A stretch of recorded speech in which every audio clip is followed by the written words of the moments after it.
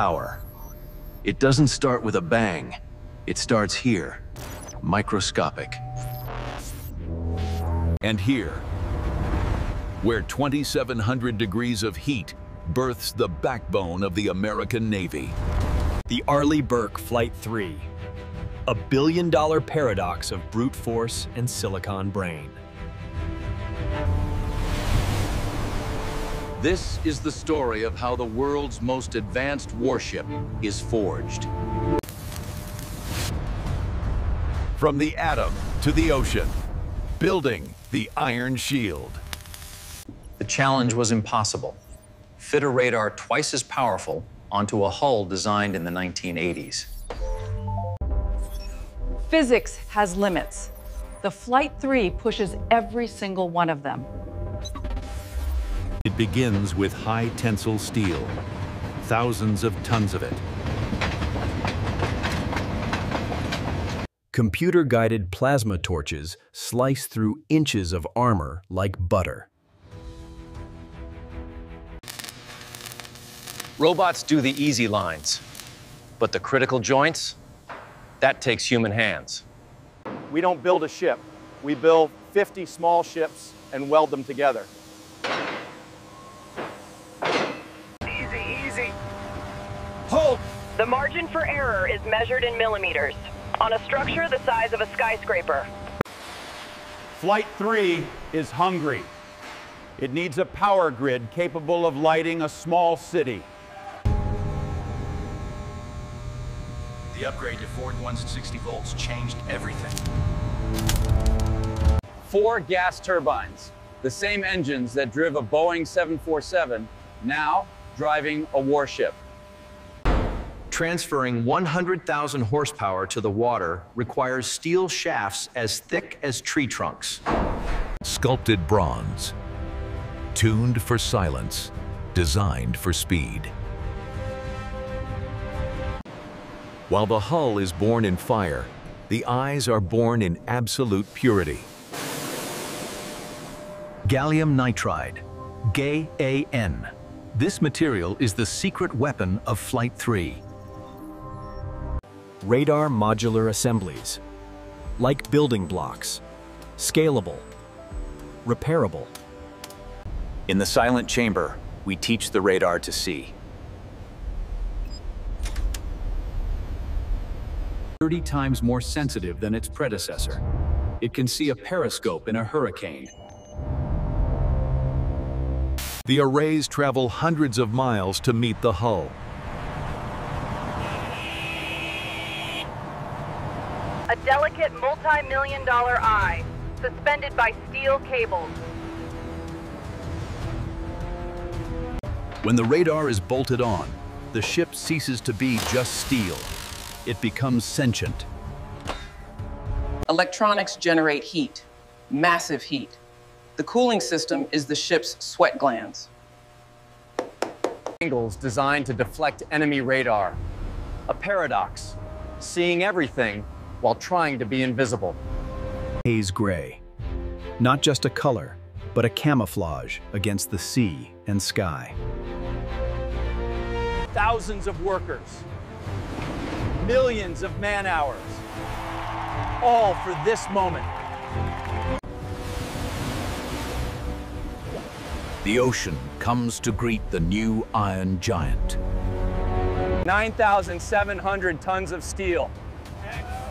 Floats. Archimedes would be proud. Move to the fitting out pier. The shell is done. Now for the organs. 300 miles of cable, much of it pulled by human muscle. This is a floating data center, processing power that rivals a university campus. The view from the bridge, soon to be nothing but horizon. Aegis Baseline 10, the software that fuses radar, sonar, and weapons into one brain.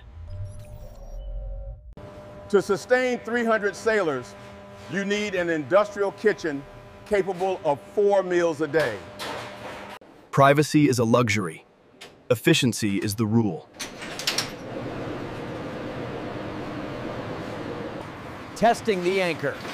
9,000 pounds per link. A fail-safe for the ship.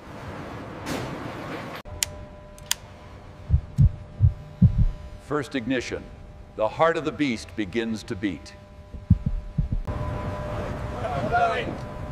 The shipbuilders are done. Now the sailors take ownership. Alpha trials. The first time she moves under her own power. Deep water. This is where the Flight III belongs. The flank speed run. Pushing the engines to the red line. Testing the tactical diameter. Can she dance? From 30 knots to 0, the momentum battle is immense.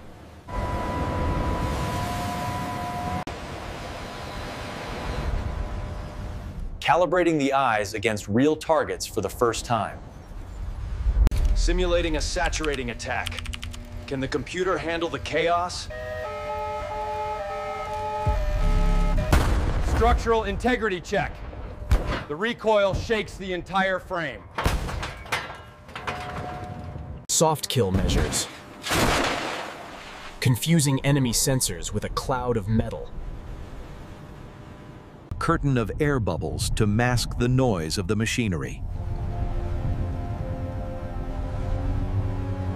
The signature. The Navy accepts the ship. She is now a warship.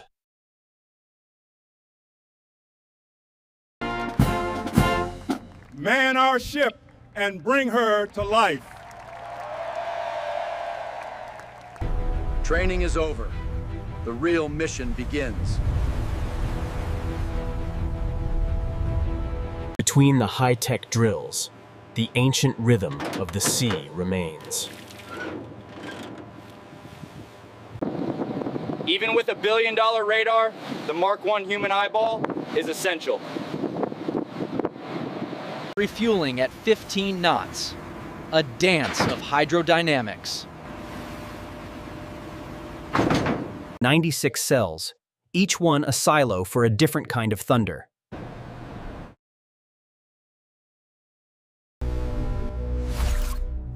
Land attack missiles that can reach deep into enemy territory. The Standard Missile 6.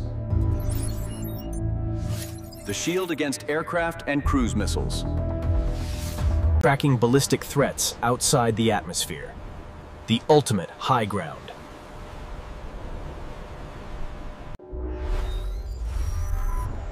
She doesn't just fight alone. She directs the fleet. The flight deck extends the ship's reach by hundreds of miles. A floating garage, maintaining complex aircraft in salt spray. Every sailor is a firefighter, because at sea, there is no 911. Ready for combat casualties, or a simple flu outbreak. Before a missile is even fired, the ship fights with invisible beams. Jamming. Decoying. The view from the chair. Heavy is the head that wears the crown.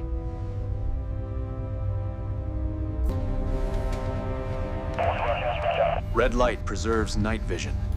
In the dark, we are hunters. Norfolk, the beating heart of the Atlantic Fleet. Iron row upon iron row. A symbol of force passing a symbol of freedom. They need each other. To the west, the gateway to the vast Pacific Theater. Passing the Arizona, a reminder of why we build them this strong.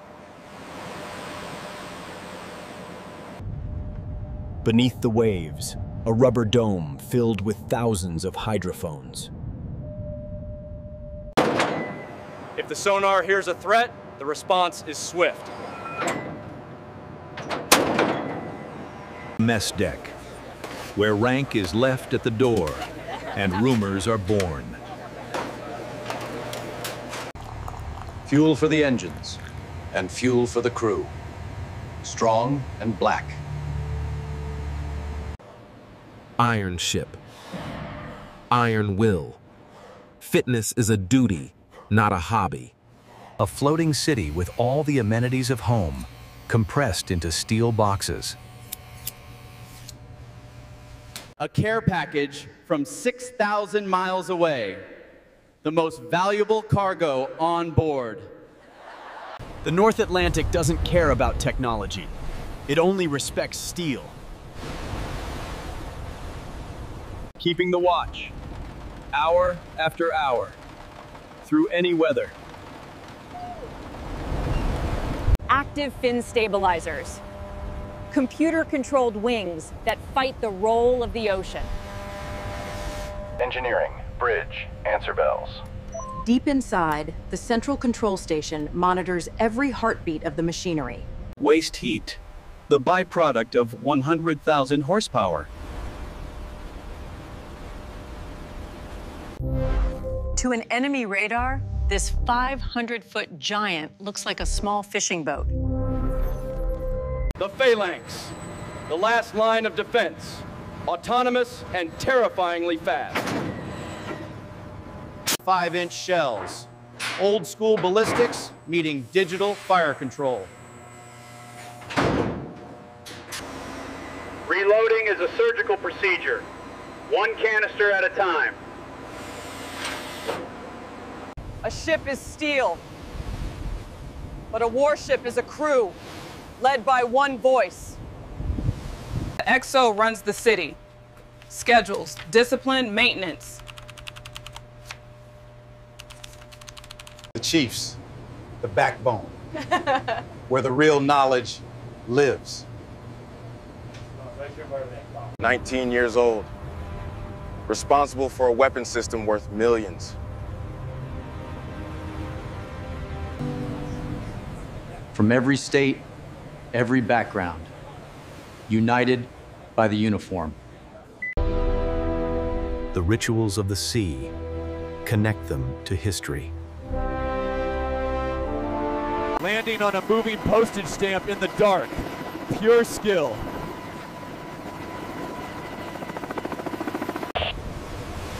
We own the night.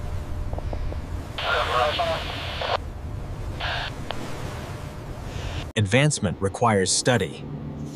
The learning never stops.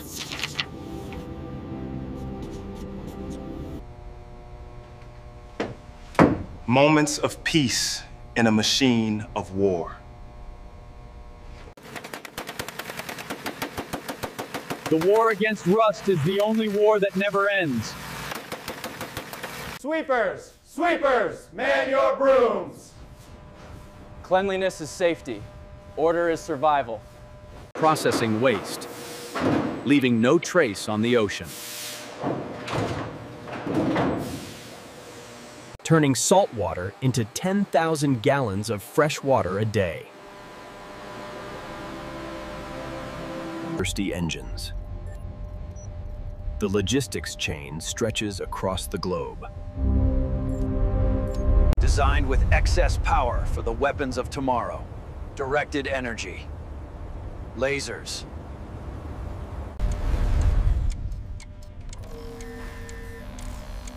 The only radar capable of tracking the hypersonic threat. A node in a network that reaches from the seabed to orbit.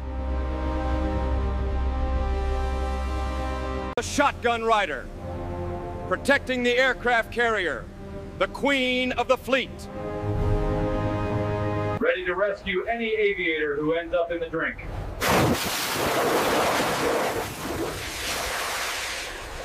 9,000 tons of American diplomacy, parked in a foreign harbor.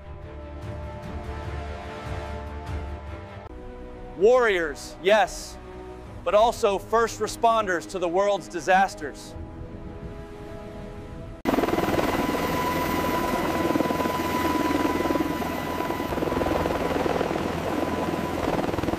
$100,000 shaft horsepower, turning the ocean into foam.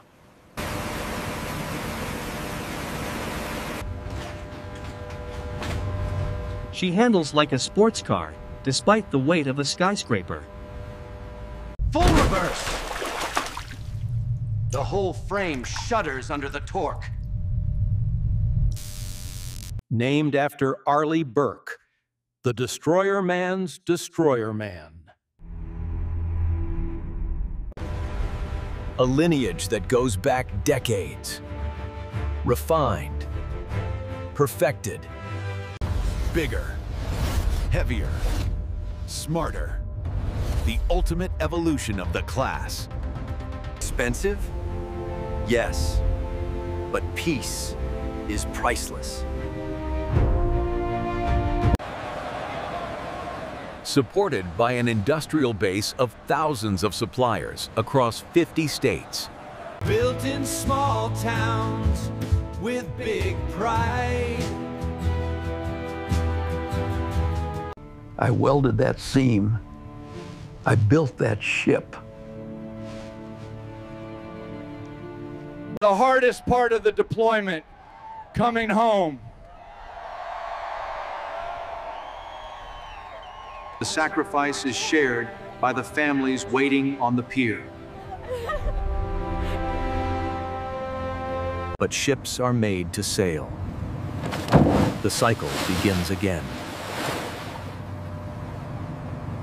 The sun sets on the water, but the watch never ends. Where this ship goes, America goes.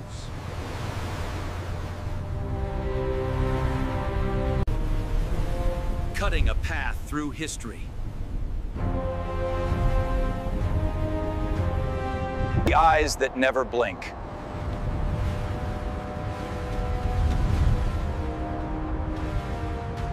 The shield of the fleet.